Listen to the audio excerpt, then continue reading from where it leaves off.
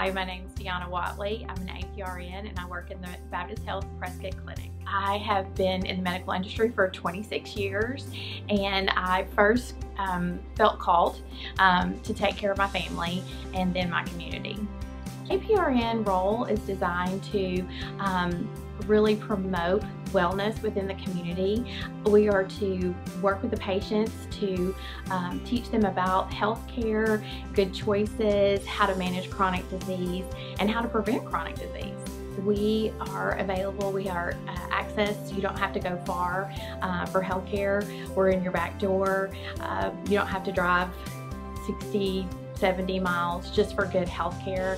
We've got you covered, and if you need additional care, we can always get you plugged into Baptist Health, because Baptist Health is one of the biggest healthcare facilities in the state, and we have lots of places to care for you and get the treatment that you need.